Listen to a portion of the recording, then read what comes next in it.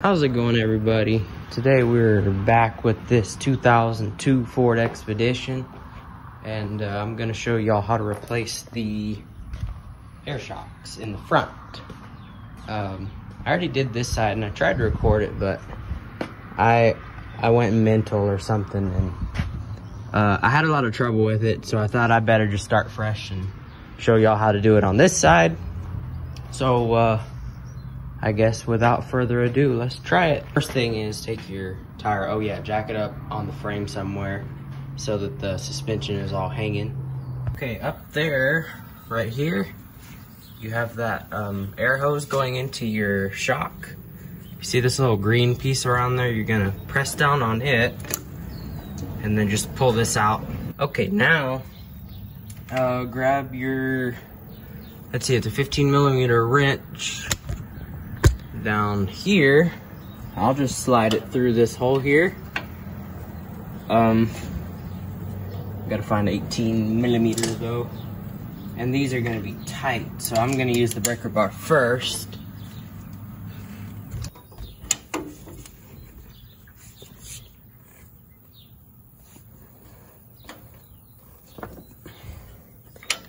Just start loosening your lower shock bolt.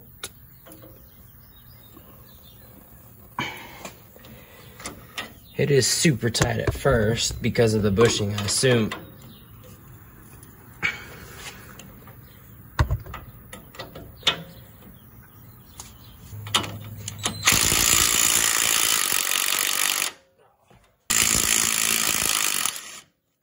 Okay.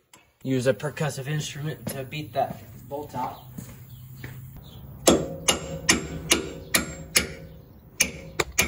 I had gotten my bottom bolt stuck, so we're going to just take the shock off from the top first, and that involves getting these clips out. So grab your tool like this. This is super handy, and pry them out.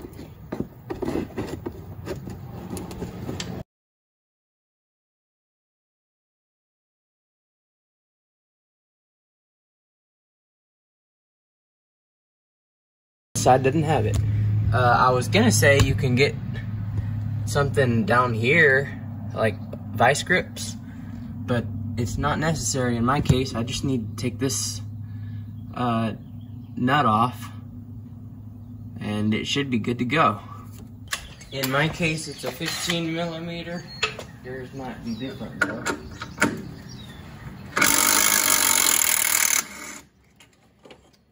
Just like that.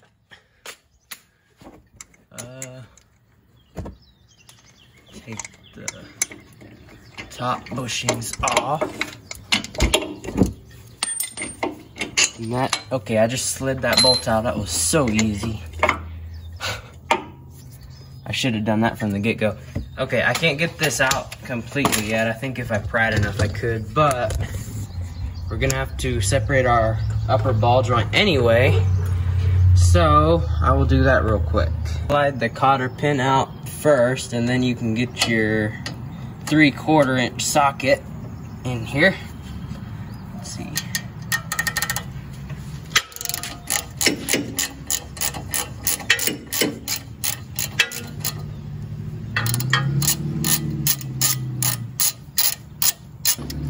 Okay. Now I'm just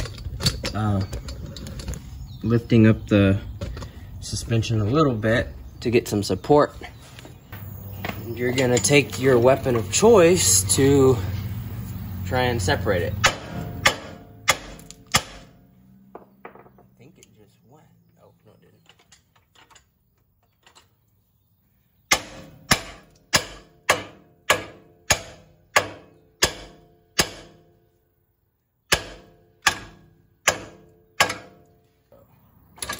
Oh, I did. Cool. Okay, so take your nut off and put that to the side. Oh, okay. Slide your support out and then up. should be able to, there you go.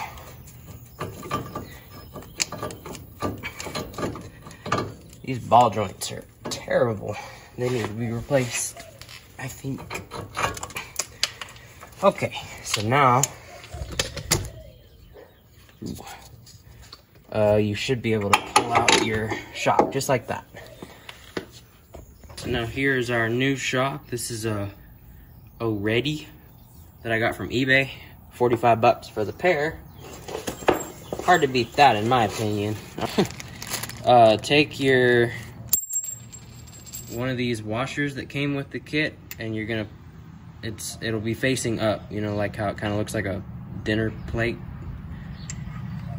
Up, and then you take one of your bushings, the fatter side goes down like that, and then we'll worry about the rest later. Just slide this up into here.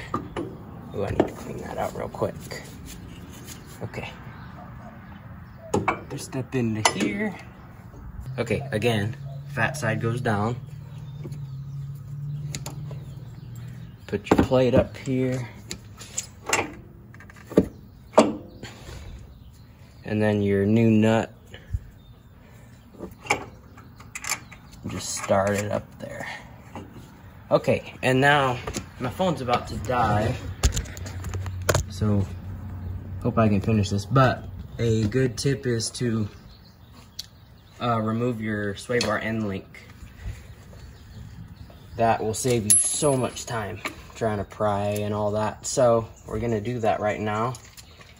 It is, okay, on this one it's a 15 on top and 15 on bottom. The other side's messed up.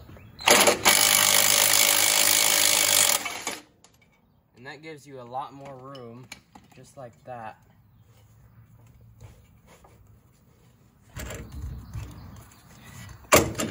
Just like that. And now you can just put your bushing back on. Okay, now once you got your sway bar back on, you can slide your bolt back in. It's maybe a little tricky.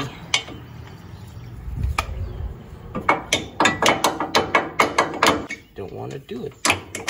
All right, that was simple. Okay, where's the nut? So let's get our nut, just slide it back on there. It's an 18 millimeter and a 15 millimeter wrench.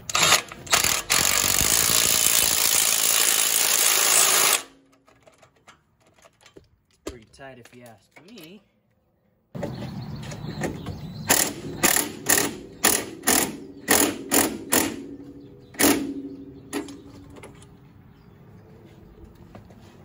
I'd say that's about good. You don't want it to be too smushed, but you also want it to be tight, so I guess that's an okay medium. Now, just put your ball joint back together, or, yeah.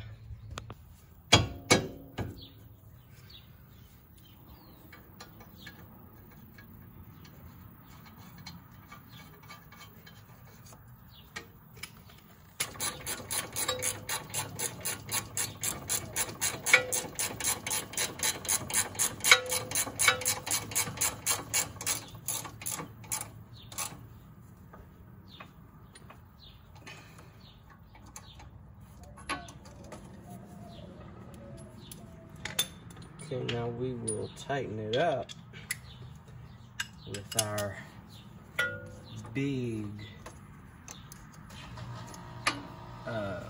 half-inch socket or ratchet.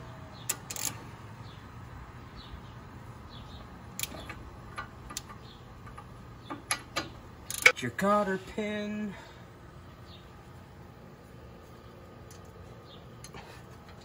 Slide it right through.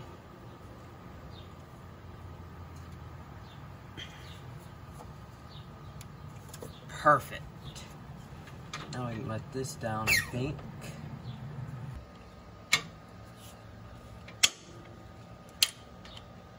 Ooh.